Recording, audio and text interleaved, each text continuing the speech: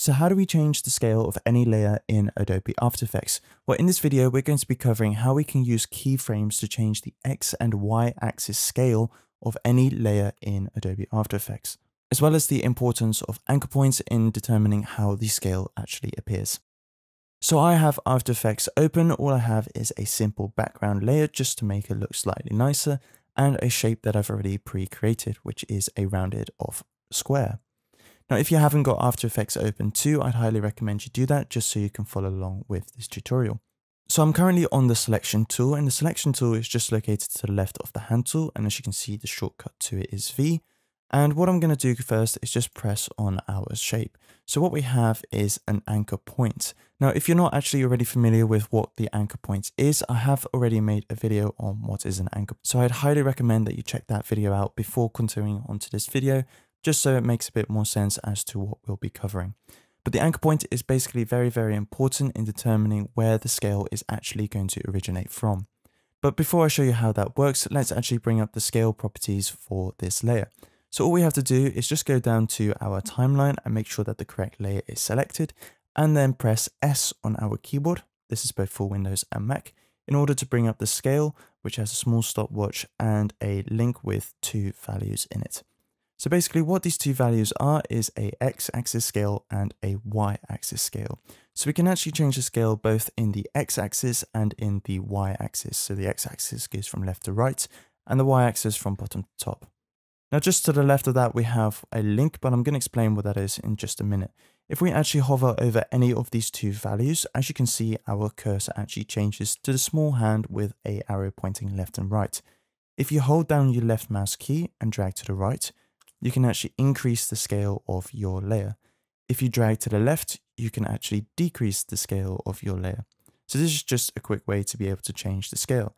If you want to input a specific value, so let's say 100, well, 100% is the original scale to which your layer was created, but you can also decrease it, say 50%.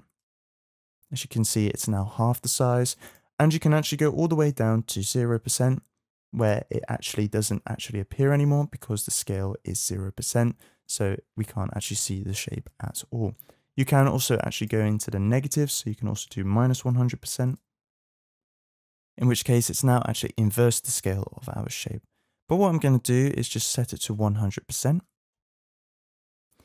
And now let's actually demonstrate how the anchor point works. So as you can see, when I change the scale, it actually originates from a center point. So it's scaling to and from the center.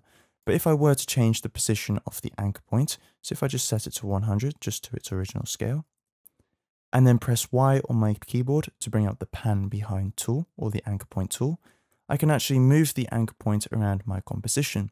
So for example, I could snap it to this top right hand corner, just by pressing Command or Control for Windows on my keyboard. As you can see, it now snaps to this corner. I can let go of my mouse and my keyboard. And when I now scale the shape, it's actually going to scale from this new point. So this is the importance of the anchor point. It's always going to scale from this point. If I just press Command and Z to go back to 100%, I can then also move my anchor point. You can move it off your shape. It doesn't have to be anywhere near your shape, so I can move it about here. And as you can see, when I decrease the scale, it's going to go towards the anchor point until it's at 0, and then go the other way into the negatives. Or I can actually increase this and go much further from where our 100% was. I'm going to undo that once again.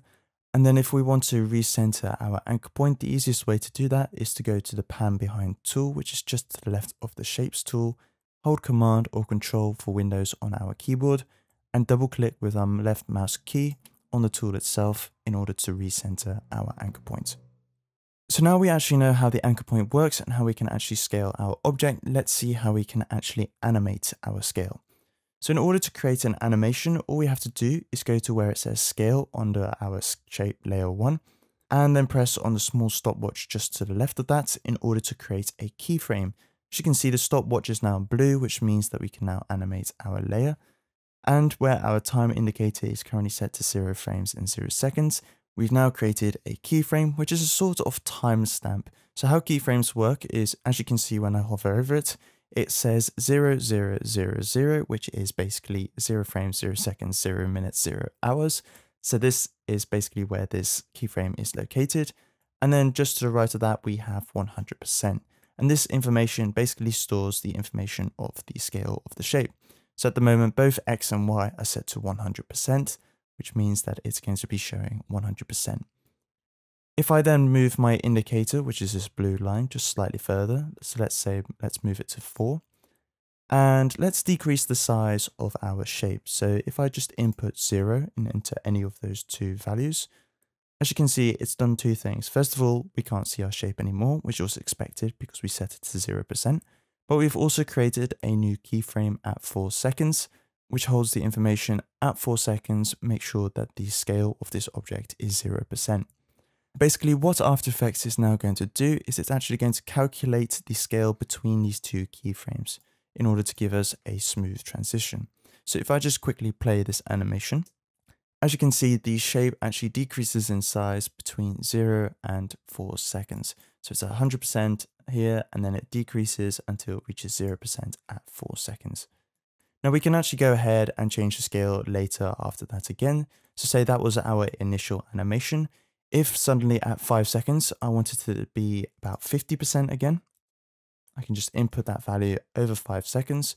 And as you can see, if I play our animation from 0 to 4, it's going to decrease from 100% to 0, and then suddenly go back up to 50% by 5 seconds, between 4 and 5 seconds.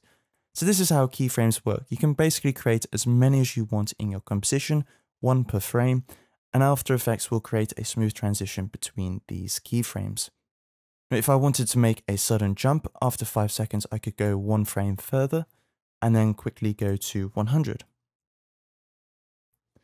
And then as you can see, if I just play it from the start again, it's going to decrease between 1 and 4, 0 and 4, and then suddenly jump between 5 and 501 from 50% to 100%. So you can do any number of ways to actually animate your scale just by using keyframes. Now I'm just going to quickly undo that. So what I can do is just press on the stopwatch to get rid of all of the keyframes. And as you can see, it's now grey, which means we can't animate it any further. Now lastly, what I want to cover is what this link button basically does. So like I said, we have an X value and a Y value, a scale for the X and a scale for the Y. And at the moment, when I've been changing one of these values, it's actually changed both. And this is because it's currently linked. But if I press on this link and now change the X value, as you can see, I now actually only scale the shape in the X axis. I could do the same for the Y axis. I can increase the Y or decrease the Y until we get a very elongated shape in the X. So this is just a way in order to actually animate the X and the Y separately. If you have a 3D layer, you'd have a third number, which it was the Z axis. But I'm actually going to cover all of the kind of 3D space things in After Effects in another video later on. So if you're interested in that, then do keep an eye out on the channel for it. And then once again, we can also animate using both values separately. So if I just press on the stopwatch again, we've created a keyframe, and then I can move to 3 seconds and perhaps increase the Y and this time decrease the X. I'll just do it very dramatically so we get a very clear animation. And then go to start and press play. As you can see, there's now a smooth transition where we're changing the X and the Y values separately. So this is exactly what we did a minute ago, except this time we're actually changing the X and Y values separately. So we're able to actually custom our animation a bit further. Great, so those were the fundamentals of how to actually scale your layers in Adobe After Effects. If you're interested in learning how you can actually easily center the anchor point in any object in Adobe After Effects, then do check out the video in the top right hand corner of the end screen. And also do remember to leave a like on the video if you enjoyed the content, and do subscribe to the channel to make sure you never miss a new After Effects tutorial.